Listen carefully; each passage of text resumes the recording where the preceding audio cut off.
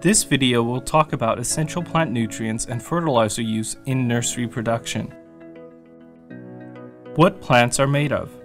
We will talk about what is in plants, the nutrients, macronutrients, and micronutrients, nutrient uptake processes, nutrient allocation processes, and whether plant nutrients are mobile or immobile in the plant. First of all, what is in the plant? The plant is made up of 70 to 80% water, 20 to 22% organic matter, and the final 3 to 15% are minerals. Next, we will talk about essential nutrients and their role in plant growth. The plant is required to have carbon in the form of carbon dioxide and oxygen, and they come from the atmosphere and the soil pore spaces, which also contain water and oxygen and the plant nutrients. Nutrients are often split into two categories: macronutrients and micronutrients. Let us first talk about macronutrients. They are called macronutrients because they are present in plant tissue in larger amounts in the plant. Macronutrients are present in dry tissue, and in most lab reports they are listed as a percentage of plant dry weight. These macronutrients are nitrogen, phosphorus, potassium, sulfur, calcium, and magnesium.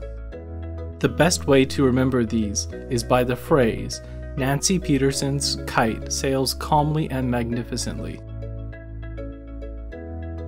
Micronutrients are needed in small amounts in the plant.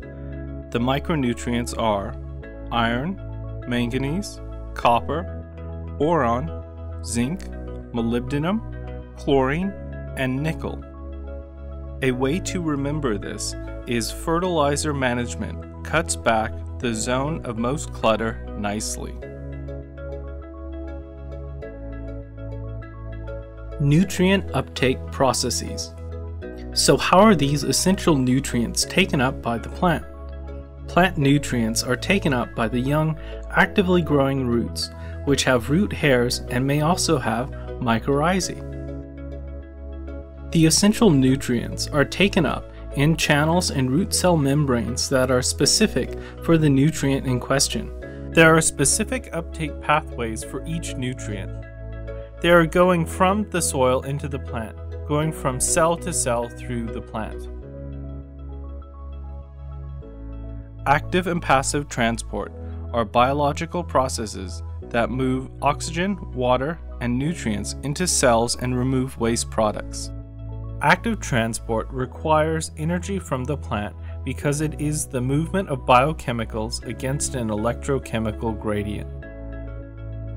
Passive transport moves biochemicals down an electrochemical gradient, so it does not require energy. Nutrient uptake is an active process. A plant has to spend energy to take up nutrients. Another aspect of nutrient uptake is that it is selective. Selective uptake means that plants can distinguish one nutrient from another through selective channels that are in the plant cell membranes, so that, for example, calcium is taken up through calcium channels, magnesium is taken up through magnesium channels, and potassium is taken up through potassium channels, etc. Now, some of these channels, though, can't identify the correct nutrient from another. We can create magnesium deficiencies by applying too much calcium. These channels can take up some of these other nutrients as well if they are predominant in the soil rhizosphere. Once the nutrient is taken up into the plant, the root system must maintain an ionic balance. This means that when ions like nitrate or phosphate are taken up, hydroxide ions are released from the plant in exchange, and this creates an increase of pH in the rhizosphere. Other ions such as potassium and calcium and ammonium, which are positively charged, will result in a release of a hydrogen ion, and this will cause acidification of the root zone. Now, once these nutrients are taken up into the plant, their mobility is the next thing to consider. Nutrient allocation processes: mobile nutrients, immobile nutrients. Mobility means that the plants can move the nutrients upward in the xylem from the roots. But a plant that has mobile nutrients also means that those nutrients can move from older tissue through the phloem to younger growth. The mobile nutrients include nitrogen, phosphorus, potassium, magnesium, molybdenum, nickel, and chlorine.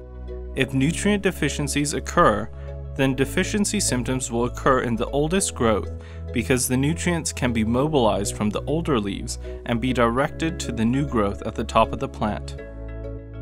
Now, those nutrients which are immobile in the phloem include calcium, sulfur, iron, manganese, copper, boron, zinc, and molybdenum.